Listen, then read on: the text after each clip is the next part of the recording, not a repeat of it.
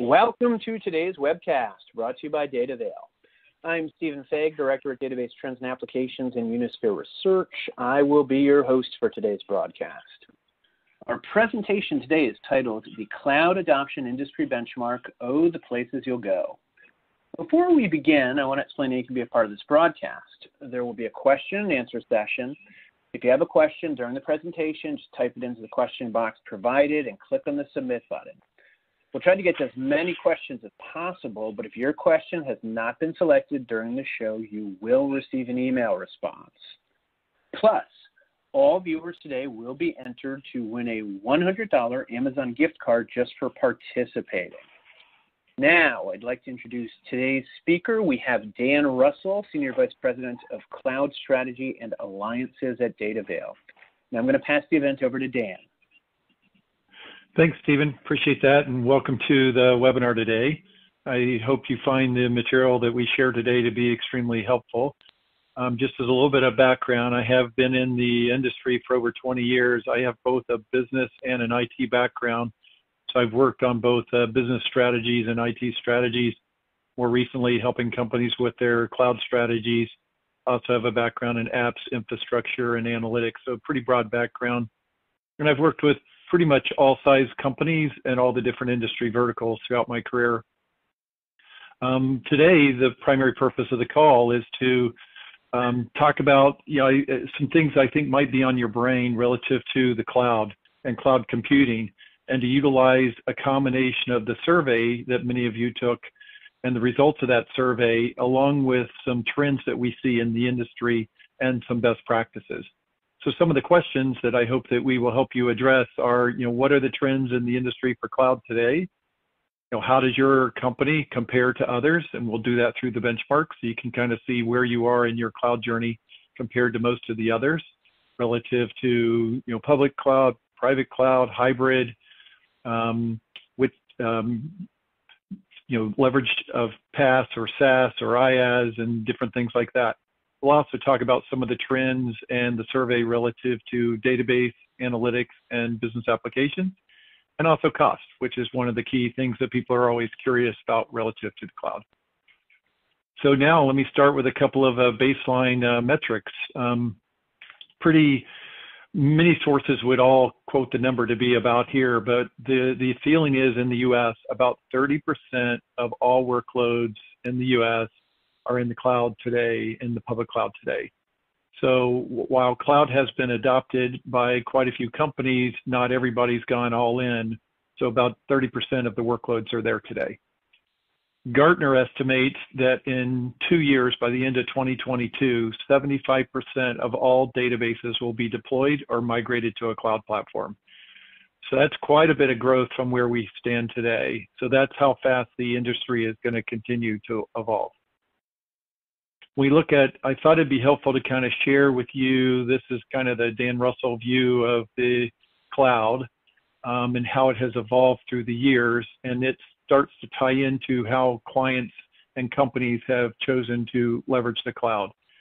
So really, cloud computing has been around much longer than 1999, but it really didn't start to gain traction until Salesforce was launched in 1999. And as everybody knows, they have come from a startup company to the world's largest CRM company. Workday followed with their HR application in about 2004, and the success of Workday started to eat into the HR applications of Oracle, PeopleSoft, SAP, etc.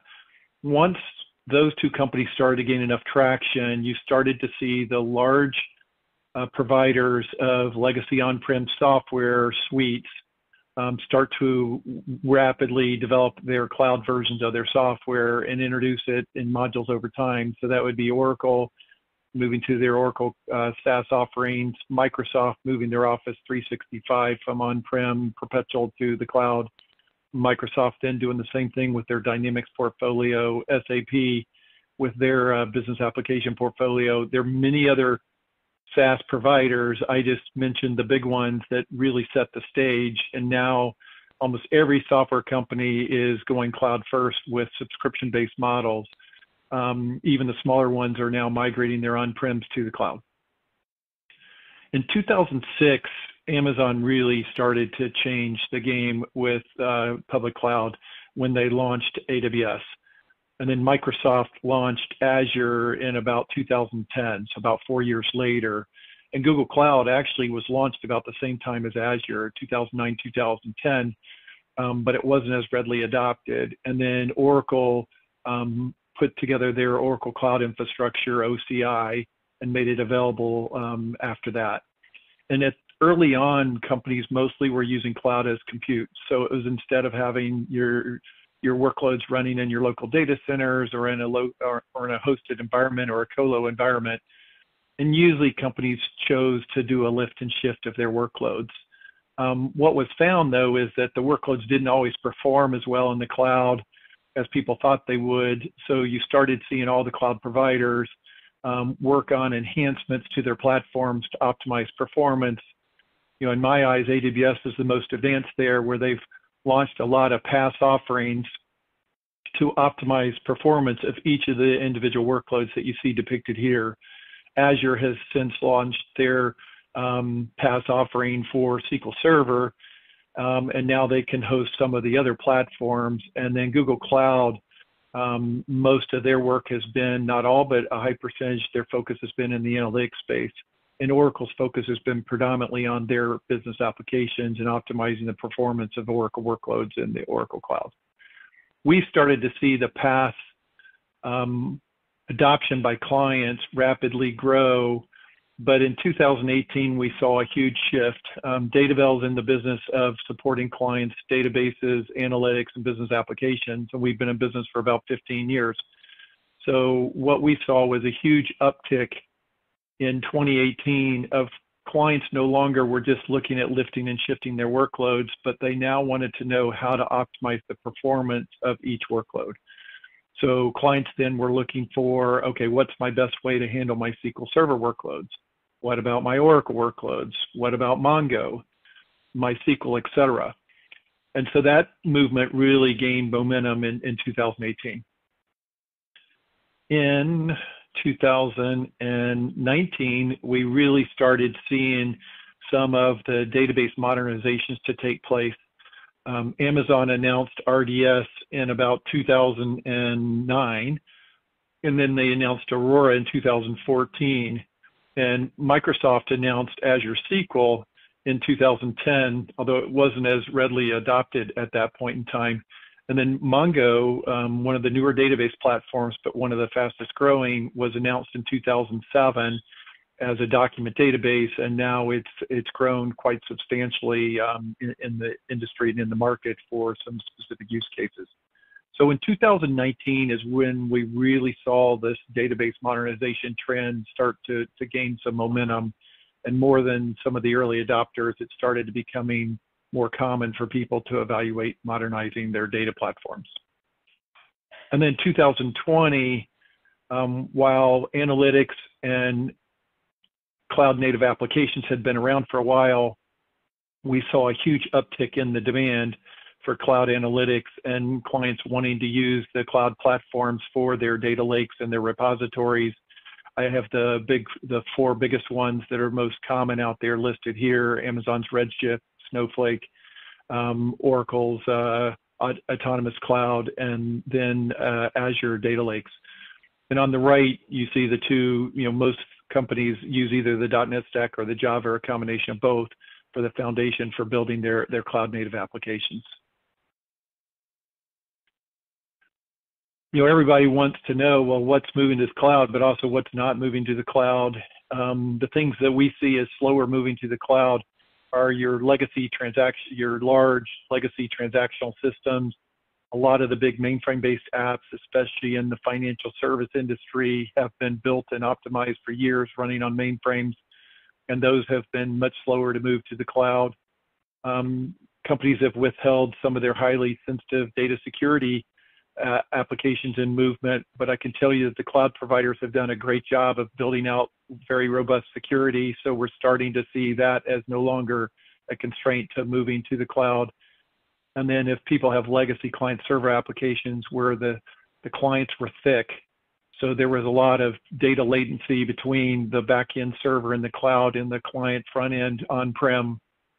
Some of those have not moved very quickly. And then on the manufacturing shop floor, there's a lot of real-time shop floor controller systems that are still predominantly running on-prem to support the operations of their plant floors. I thought it'd be helpful to share with you a little bit about the size of the market and the market share that each of the big players have. So Amazon by far was the first to announce, but they've also been the fastest to grow. And they have about 40% of the market today. In 2020, they'll exceed $45 billion. So that's a huge market. Azure, Microsoft is running about 23% of the market share. This year, they'll exceed just over 25 billion. Google has about 12% of the current market, and they're just under 15 billion. And Oracle and IBM, in spite of their efforts and their investments in their cloud infrastructures, they're not seeing much growth. Today, they each own about 2% of the market. There are some offshore Chinese-based companies that are not on this diagram, but this is pretty much the cloud providers that are being adopted in the US market today. So now let's switch, and we're going to start to talk about the survey that many of you all filled out. So first, I wanted to highlight who responded. We had almost 200 companies respond. The pie on the left kind of shows you the breakdown. It's almost a third of large enterprises, a third of it was small business, just over 20% were medium enterprises that are between 200 million and a billion, and about 10% were government. Most of those were state and local organizations, a few educational. And over on the right, you see the industry verticals that were represented. It's a pretty good sample of the overall industry mix within the US. So our survey sample is a pretty reflective of the US market as a whole. So now let's talk about what are the top reasons that people are moving to the cloud. So per the survey results, each of you had a chance to click multiple options. And what we have done is we have just used a bar graph here to show how many people responded. So of the 200 respondents, almost half the people picked IT efficiency. The next biggest was flexible capacity, which is really what people think of the cloud, right? The ability to scale up or scale down your capacity. The next is business continuity. A lot of people want the higher availability that comes with public cloud computing, with the multi-regions and availability zones. That allows you to have that to where you can have much more robust disaster recovery. Unfortunately, with COVID this year, many people having to move their workers remote.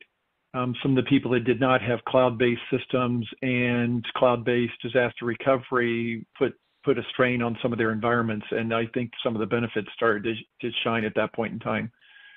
Then the next three were IT capacity on demand. So you think of the time it takes for you to provision a new server or new storage in your own hosted data center versus in the cloud, you're talking minutes to spin up a new environment in the cloud,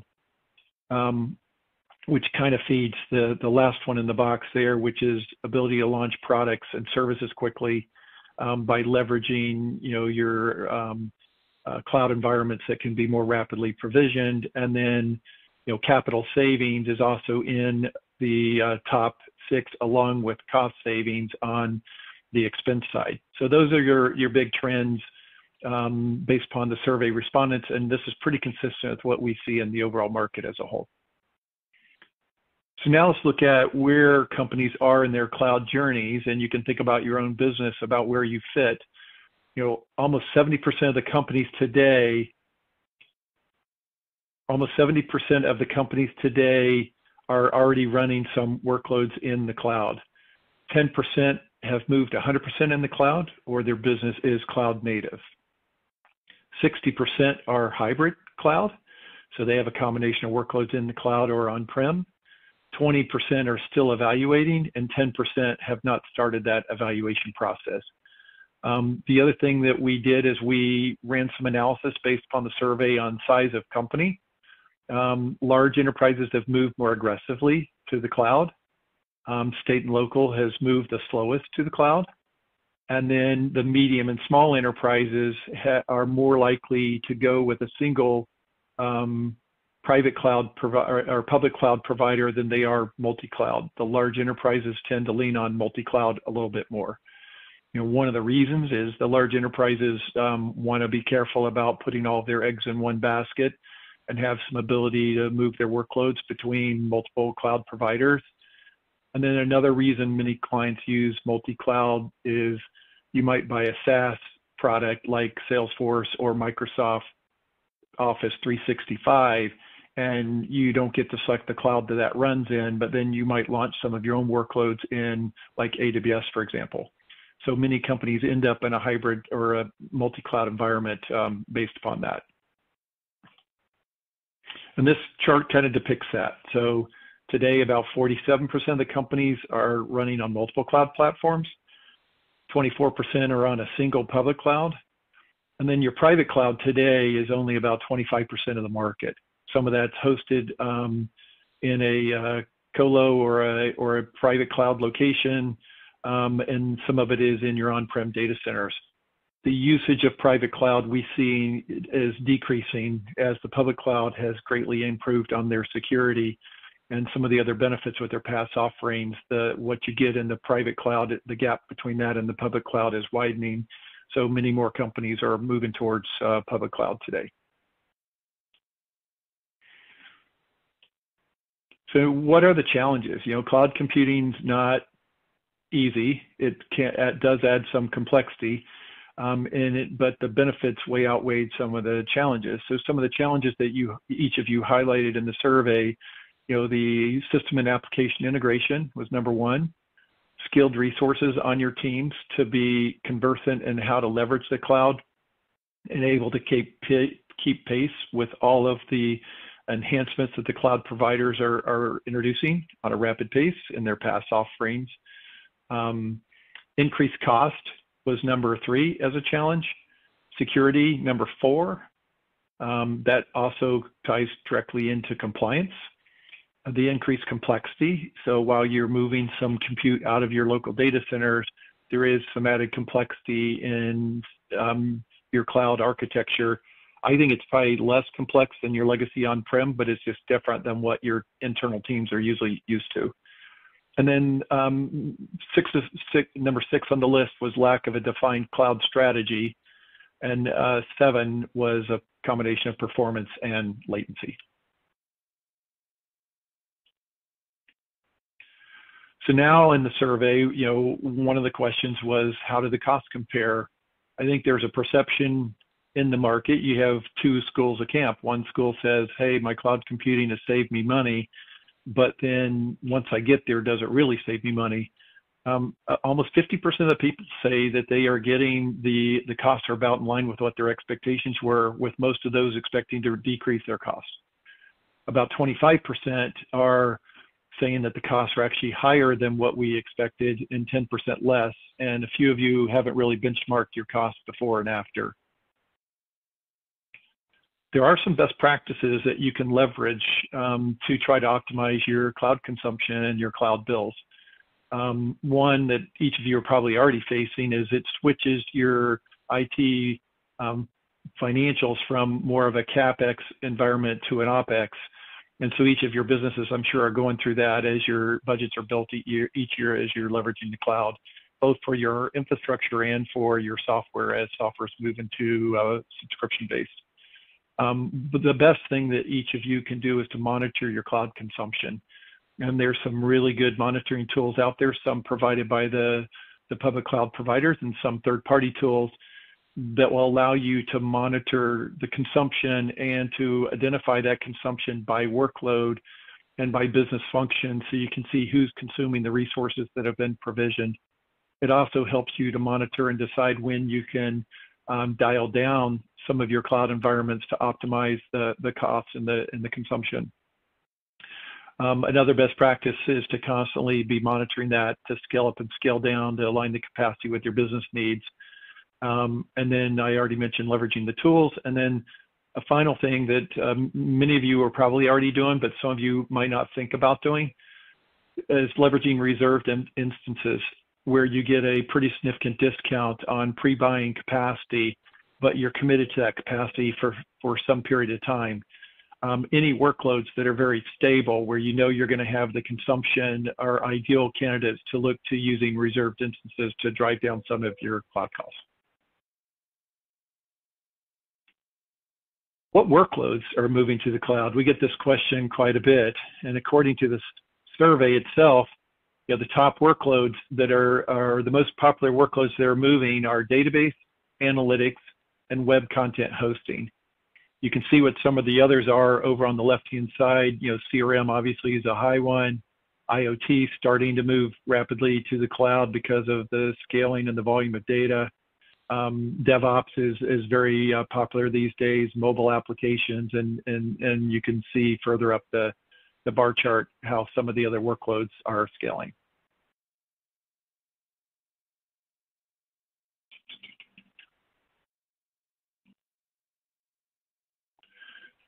So now let's talk about your applications. One of the things that's extremely important as you start to plan your migration to the cloud is to look at your portfolio of business applications, and we call it the 6 R's: retire, retain, rehost, replatform, repurchase, and refactor. And so with each application, you want to look and decide what's the right way to handle that application. Anything that's going to be sunsetted, usually no need to move it to the cloud, leave it on-prem until you sunset it. Some are going to retain and run long-term. We mentioned some of the types of workloads that aren't moving. That would be your retain category. When the cloud first started to pick up steam in the IS space, there was a lot of rehosting, still is today. And there's 2 ways to do that, through a manual or an automated process. And then replatforming is really where you start to take advantage of some of the advanced capabilities that the cloud providers have built to optimize the performance of your individual workloads. SaaS would be replacing your apps with new cloud-based apps, and then down at the bottom, anything that you want to move from a legacy app to a cloud-native app would be refactored. Some of the application trends that we're seeing in the industry today is people leveraging a combination of the agile methodology for software development lifecycle with CI and CD. So that would be your integration and your development, along with leveraging the DevOps as an organization for rapid provisioning of environments to support your business apps. We already talked about the shift in the apps from perpetual to subscription-based. And then we're seeing a lot of increase in containerization and microservices.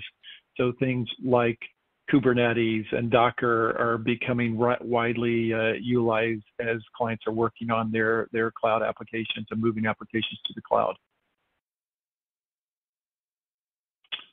Where is the analytics industry going? Used to be everybody had very large centralized environments in their corporate data warehouses and enterprise data warehouses.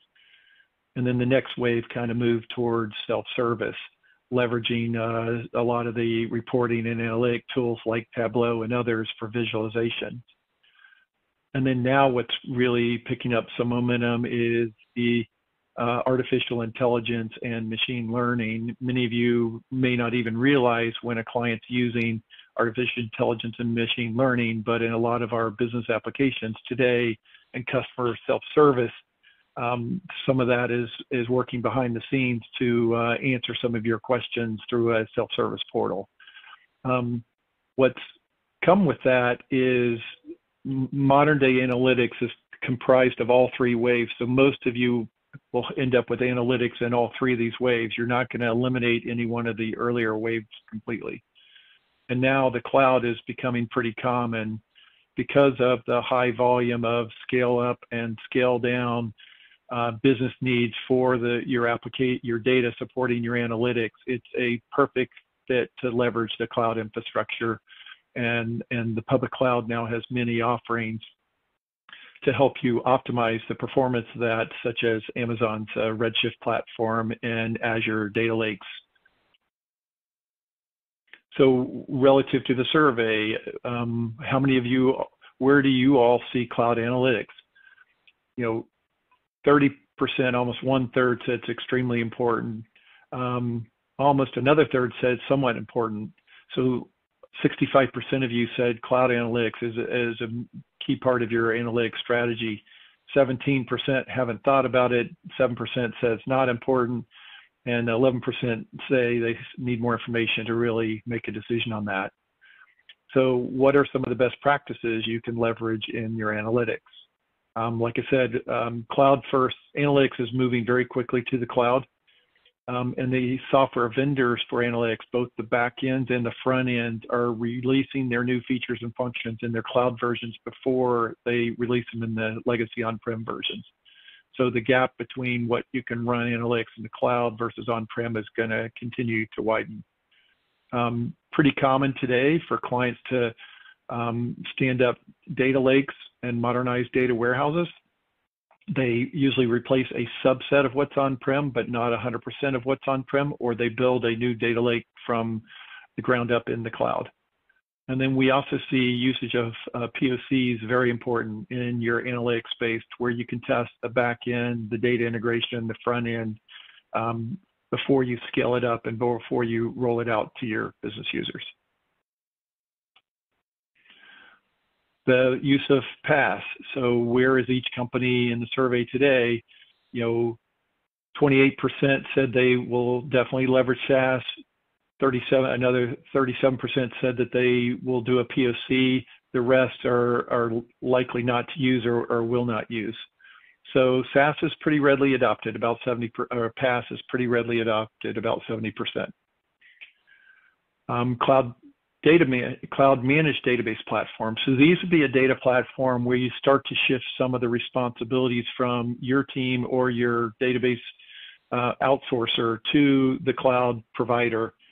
And 51% of you said you are considering leveraging these cloud managed platforms.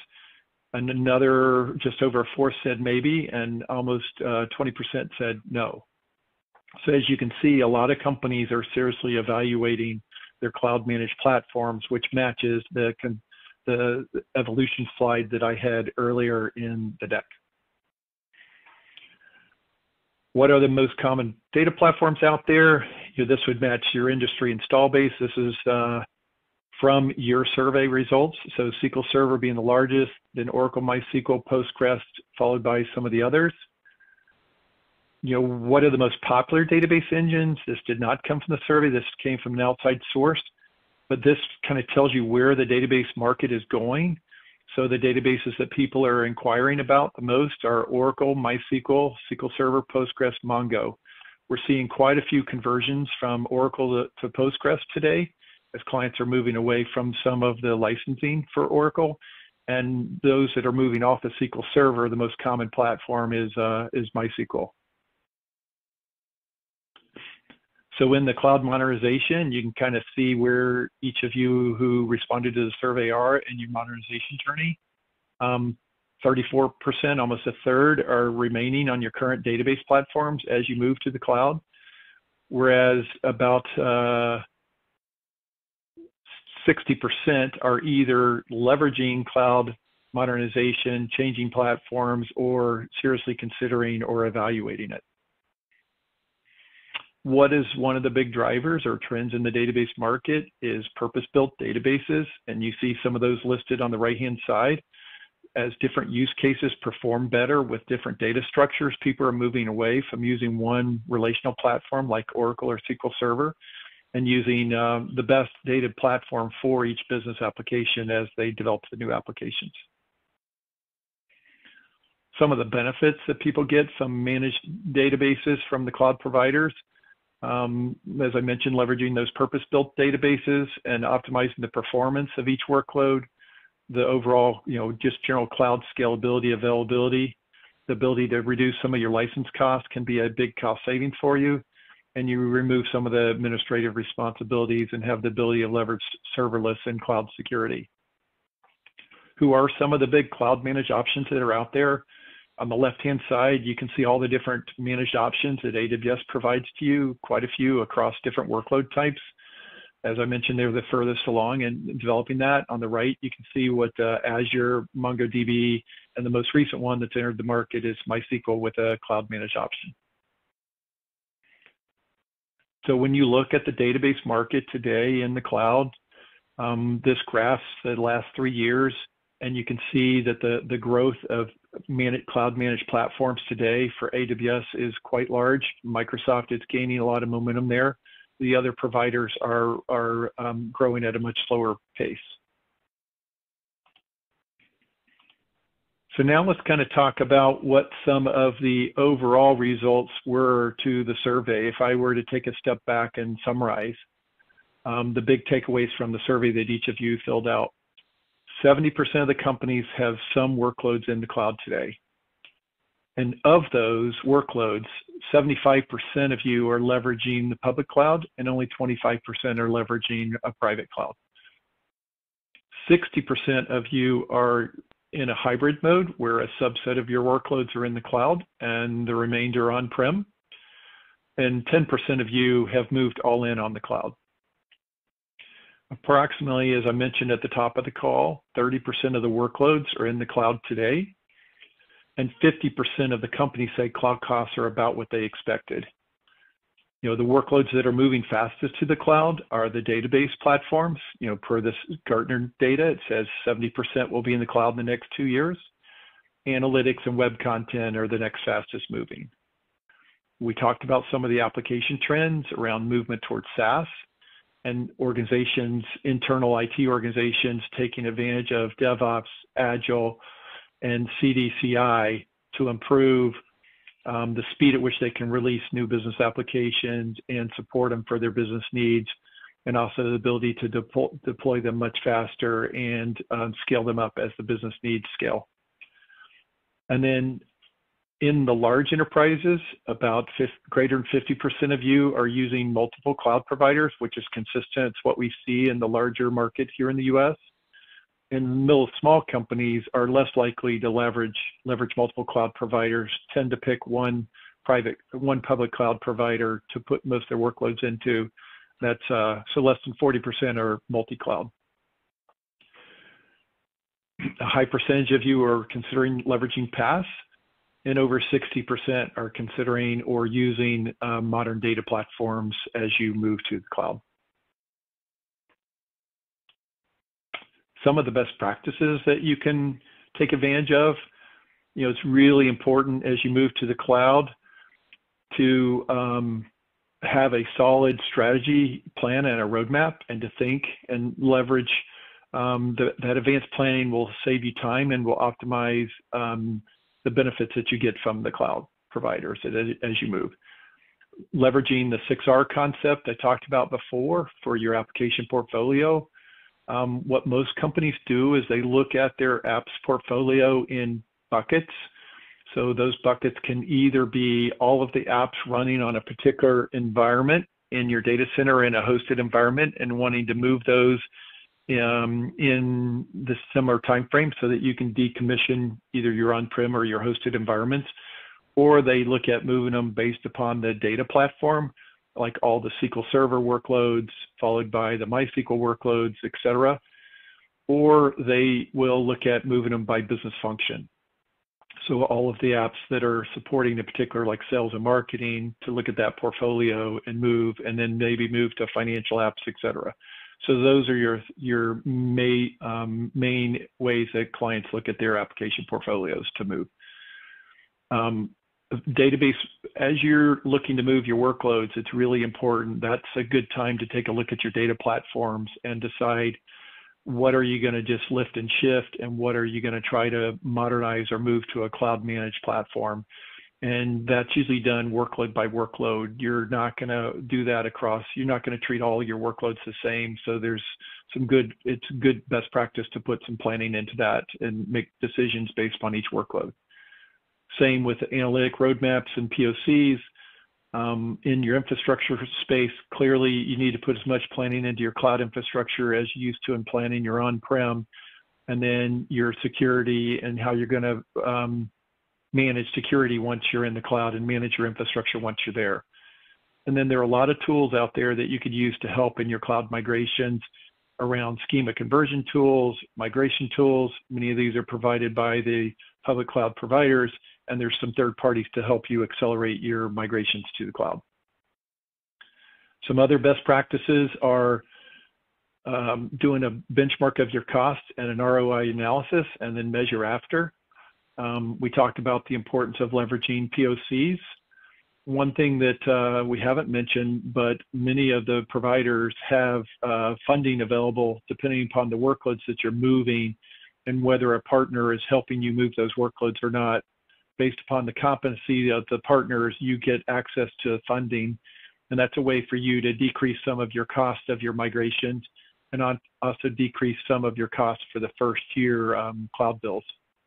The next best practice is leveraging some of those partners who can help you make some of those key decisions around your applications, your databases, your analytics, your infrastructure, your security. And there's different partners out there that specialize in different areas and different workloads. But picking a good partner is an important way to optimize your cloud journeys. And they also can help you teach your existing team how to leverage the cloud and how to manage the cloud environments if you want to in-house manage those platforms once you're in the cloud. And then finally is, leveraging cloud managed services to service providers to help you optimize your consumption, security, performance, availability, et cetera. So now what I want to do is I'm going to have a couple of things that will be follow-up action items, and then we're going to get into some open Q&A, and I can see that several questions have already flowed into the portal.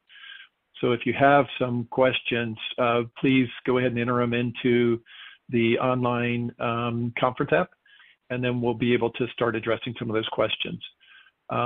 Most of you took the survey, but those that have not, the survey is still out there and available, and we will release some additional results. There'll be a white paper forthcoming that summarizes a combination of the survey results, some of the trends we've talked about today, and some additional information. And DBTA is going to have a evaluation of today's session, helps give us and them feedback on how valuable the session was today and how to make improvements in the future. It also allows you to let them know if you're interested in some follow-up after today's conversation.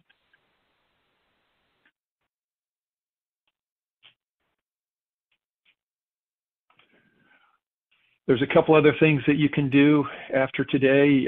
Feel free to email me if you'd like to have a one-on-one conversation with just your business and ourselves. We can talk about where you are in your cloud journey. We'll even take your survey results and say, how do you compare to the benchmarks that are out there, and be open to answer any questions that you might have relative to your cloud strategies. There's no cost for that conversation. Feel free to connect with me on LinkedIn if you are interested. And then we have a white paper that will be released along with some other white papers, case studies, blogs, et cetera, that you can reach through the cloud migration and managed resources that would become available to you through Datavail's website. So now let's take some questions. So I believe Stephen's been tracking some of the inbound questions. Stephen, Absolutely. What's the first item on people's mind? Okay, so first question, Dan, if you modernize, is it better to lift and shift then modernize, or modernize as part of the migration? Oh, that's a great question. And the real answer is it depends on your situation. So here's some of the schools of thought. If you have a very tight timeline to move to the cloud, and this can be driven based upon needing to get out of a colo or hosted provider's environment or decommissioning a data center, then usually clients on a compressed timeline will lift and shift. And it's their fastest path to get to the cloud. If you don't have a compressed timeline and a deadline, then that's a good time to look at modernizing. And we see both. We see clients who will lift and shift and move to like EC2 in the AWS's world or to Azure, and then go through a modernization process. But we also see some companies that decide to modernize as part of their migration. We have many conversion projects underway today, from SQL to MySQL, or helping clients move from Oracle to Postgres. And those clients are either doing a lift and shift and then modernize, or they're doing the modernization as part of the shift. Next question. Understood. Next question, are you seeing usage of private cloud increasing or decreasing? So early on, a lot of companies were concerned about the security in the public cloud. And so there was a larger usage of private cloud, and many of your hosting providers are using private cloud as a way to protect their customer base and market share. But what's happened with the rapid advancement of security in the public cloud providers, it's hard for any on-prem or private cloud provider to keep up with the security advances at the pace that the public cloud providers. So we're seeing the usage of private cloud decreasing and the usage of public cloud increasing. Understood. Our next question. How often are you seeing companies move workloads from the cloud back to on-prem? So it happens, but it's a small percentage of the time. Usually when it happens, it's when a workload has moved to the cloud and they didn't get the performance that they expected or the cost advantage that they expected. Some of these workloads were potentially not good candidates to move to the cloud in the first place, but they didn't go through that planning process. But migration from a public cloud back to a private or on-prem is a pretty rare occurrence these days. Understood. And we just had a question come in. Private cloud, public cloud, or hybrid cloud, currently what is the most popular, in your opinion? Hybrid cloud is by far the most popular. Most companies are planning to utilize public cloud and leaving some of their applications on-prem or in a hosted environment. That's about 60% of the market today. 10% of the companies are 100% in the cloud today. I think you're going to see that rapidly grow. And a lot of small businesses are aggressively moving to the cloud, and most brand new startups are launching cloud native. Understood. 5 years from now, do you think we'll mainly be seeing a lot of hybrid deployments, or do you think public's going to tick up a whole lot? I think publics will tick up a lot. Really, if you think about it, per Gartner's quote, 70% of the database workloads are going to be in the cloud in the next 2 years. I don't see people launching new workloads on-prem or in a hosted environment. I think you're going to see the new workloads launching in the cloud. And so I think the usage of hybrid cloud is going to greatly decrease as the existing workloads that are running today are moved to the public cloud. Understood.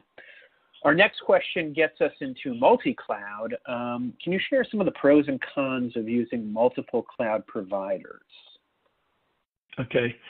So in the large companies, I think the biggest driver to multi-cloud is not wanting to be locked into any one public cloud provider and wanting to diversify their spend and diversify their risk. So, really large enterprises, it's pretty common to see a multi-cloud strategy. And then what they do is they try to identify logical workloads that should go to which cloud provider. And so they're pretty thoughtful in deciding what gets deployed and provisioned in AWS versus Azure versus maybe some Oracle workloads on Oracle or Google, Analytics on Google. I forget what was the repeats question. Let me make sure, because I think maybe I missed part of that question. Sure. We were just kind of looking for the pros and cons. Okay. So some of the cons of moving, so that's your biggest pro, is to diversify your spend and diversify your dependency. The biggest cons is complexity and cost. Each time you move to another provider, it adds complexity for your staff to stay current with that provider and their offerings. And each of the cloud providers are rapidly releasing new enhancements, and it's hard to stay current on all those enhancements. So I think the complexity of managing multiple cloud environments is why most medium-sized businesses and small businesses are trying to consolidate their workloads on a single public cloud, if at all possible, outside of their SaaS apps that the SaaS provider really takes offloads from you, the need to manage those infrastructure environments. Understood. Our next question, if a company is going to modernize their databases, what are the most common platforms? That's a very good question. So AWS has done an excellent job of enhancing their RDS platform, so their relational database services platform, and Aurora, which is where you can run your Postgres and MySQL workloads. So that's probably the one that we see the most.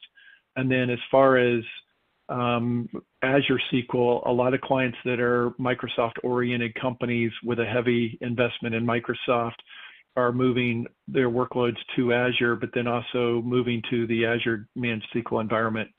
As far as the database platforms itself, the ones that we see being consumed the most right now outside of the legacy relational databases of Oracle and SQL is MySQL, Postgres, and MongoDB. So those are the three that we see most often as some of the modern platforms. And then you're seeing a lot of the other use case-based platforms like Graph and IoT and things like that are really niche today. So their consumption's not as broad as, say, Mongo, MySQL, and Postgres are. Got it. Moving on to our next question, somewhat similar. What are the most common data platforms being used for cloud data lakes? Most common data platforms for cloud data lakes. So the biggest two right now is Redshift from AWS, and then the Snowflake is pretty common, and then in the Azure space, it's the Azure Data Lakes. Oracle has their autonomous data warehouse. It's newer, and so there's not as many companies that have leveraged the Oracle Autonomous, but it's starting to gain some traction in that loyal Oracle customer base. We're seeing a movement away from some of the legacy large warehouses like Teradata and Netezza. So many of those, they'll stay in place, but as people move, they just redesign and rebuild and move to something like a Redshift or a Snowflake as they make that move. Understood. Autonomous databases is quite an interesting area and certainly relevant to a number of our subscribers and I suspect viewers today. Do you think we will see a rise in those types of capabilities as more companies invest in different types of cloud services and models? And, what do you think the impact on that will be for the folks that are, have at least up until this point been in charge of managing those types of databases? Yeah, so clarification on the question is, are we thinking about Oracle's autonomous database or more data platforms as a whole becoming more self-managed platforms? I think a bit of both. Okay. So, let's talk about Oracle and where they are with their autonomous platform. Larry Ellison's been pretty vocal about that's where he's taking Oracle's platform and to become, quote unquote, the self-managed database platforms. There's two flavors underneath Oracle's autonomous. One is for transactional system and one is for your analytic environments. Oracle's working really hard to enhance the capabilities of that platform and to make it more robust. It still is not widely adopted, but I think as it gets more mature, you'll start to see it more adopted in that Oracle customer base. I think the non-Oracle workloads and even the Oracle workloads are going to start to move. They're moving faster to the other public cloud providers.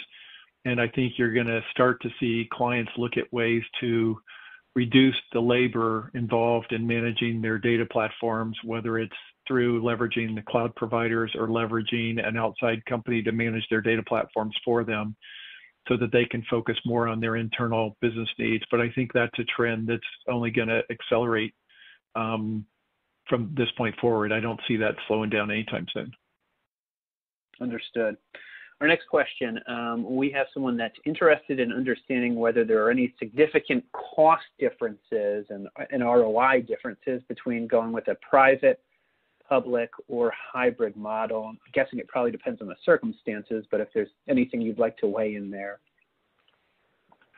Yeah, I think there definitely are some differences, and it really comes down to not only your consumption of wherever you're going to run your workloads, but also your software licenses is a big piece of your spend. And there's ways you can shift your workloads to change your licensing requirements from your database providers, or move from a perpetual model into some open source software, things like that. So I think in my opinion, the public cloud providers have sheer scale and volumes that are going to be hard for the private cloud providers to match. And I think over time, you're going to find the public cloud providers to be a lower cost option for you. So if you have workloads that you want to run in a private cloud, you may end up spending a little bit more for those, but you might have business reasons on why you want to keep them in private cloud. And same with your on-prem. I think it's going to be hard for companies' internal data center operation costs to be as optimized as the public cloud providers' costs are. So I think it will get more expensive over time as a smaller percentage of your workloads are remaining either in hybrid or private cloud. Understood. Do you think the popularity around hybrid cloud, at least right now, is kind of almost a stepping stone for a lot of companies to get more into public cloud? Repeat the question. Let me make sure I understood it right, Stephen. Are a lot of companies using hybrid cloud as somewhat of a stepping stone to get more fully into public cloud? Yep, absolutely. So, it's a big undertaking to move 100% of your workloads to the cloud. So usually people put together the roadmap and a plan, and they'll move it in phases. And so that's the biggest reason why there's hybrid cloud deployments. And I think you're going to continue to see that. As people migrate, the mix right now, it's 30% public cloud, 70% on-prem or hosted. I think at some point, we're going to pass the 50-50 point, and things will become more cloud provided. Another thought I had back on your database modernization question before, if you move your databases from your traditional licenses to open source, obviously you can greatly reduce your spend, and that's one of the things that AWS can help you do with their RDS and Aurora environments. Understood. Next question, delving into NoSQL, are there specific use cases that are a better fit for MongoDB's document database, and why? Yeah, that's an insightful question. Mongo's probably one of the fastest growing database platforms today. They went public a couple of years ago, and if anybody tracked their stock price, this year it's gone from $125 a share to over $250 a share. So it's over doubled just this year alone. And part of it is the industry analysts are very excited about Mongo's future growth potential. What I see is that two things are driving the consumption of Mongo. It is not you can't replace all business applications with a relational database and move to the document database that Mongo has and expect them to perform well. But there are certain use cases that Mongo does extremely well with, like an e-commerce site. If you think about a relational database with the high volume of tables and all the joins between the tables that your business application might have to do in the back end to service up information, the document platform makes it much faster to get information out of the database and feed something like an e-commerce engine or a booking engine for cruise ships or hotels. So those are pretty common use cases. We're also seeing a big uptick in IoT, where you've got some of that high volume of data.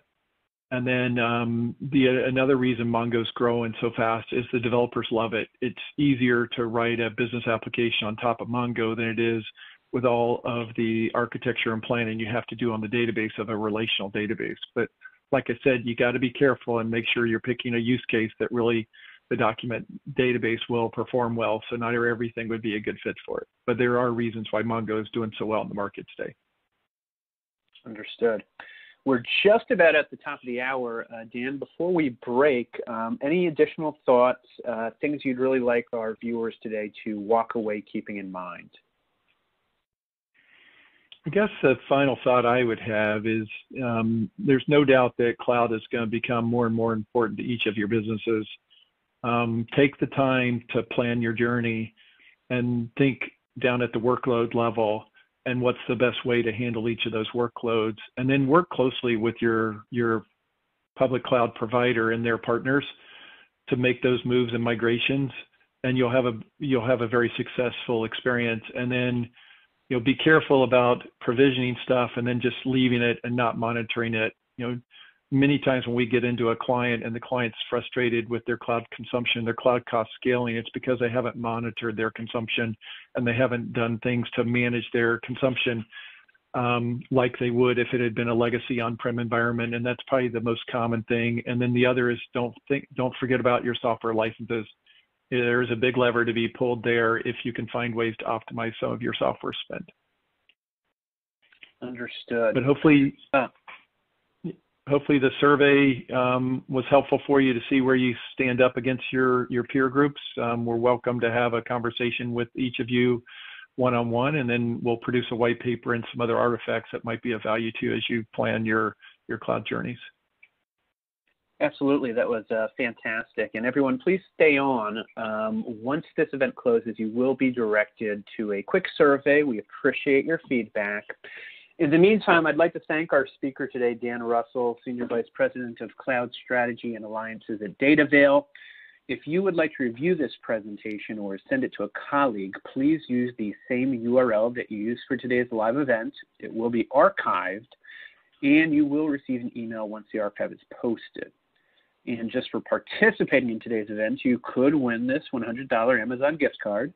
The winner will be announced on October 30th. We will reach out to you via email if you are the lucky viewer. Thank you, everyone, for joining us today, and we hope to see you again soon.